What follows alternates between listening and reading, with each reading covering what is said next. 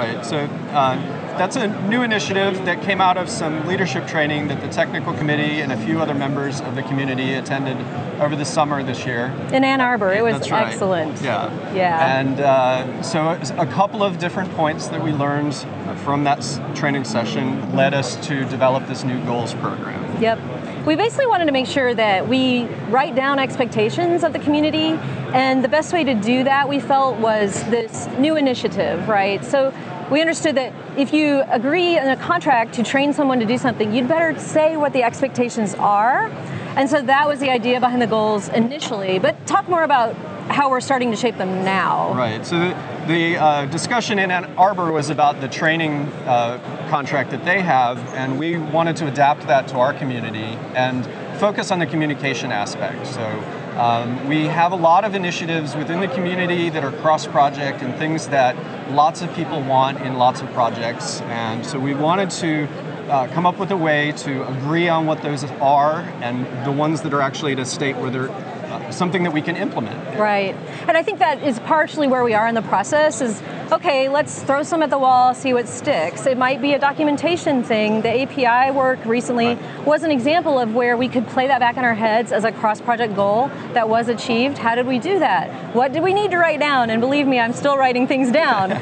So anyhow, what are some of the other ones that, some of the ones we're going through now for this cycle? Yeah, well the API example, documentation example is a great one because that actually led to the model that we think we're going to use, where we'll form a team and then that team of guides will help people implement the work in their own projects.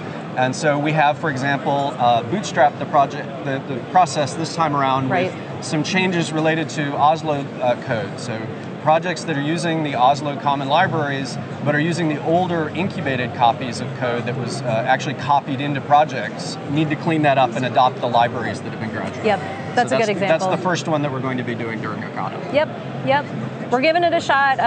Please do give us input and feedback. I think that's the whole point of trying to talk to people this way about it is we're early on in the process, we're still cementing the process. Let us know, what do you think?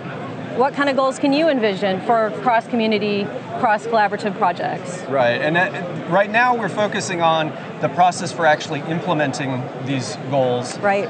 The process for selecting new goals is a little bit vague and undocumented, and that's on purpose because we want to work it from the bottom up and figure out how we would do something like this, and then we'll be taking input from everybody in the community about the other goals that we might have in the future. Yep.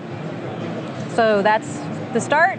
The beginning is here. That's right. And we're going to get there by iterating as we go. That's right. And we'll have a session this afternoon to talk about the process and about the future goal ideas. And then we'll be collecting those at summits and forums and project team gathering events and through the mailing list and all the usual communication channels.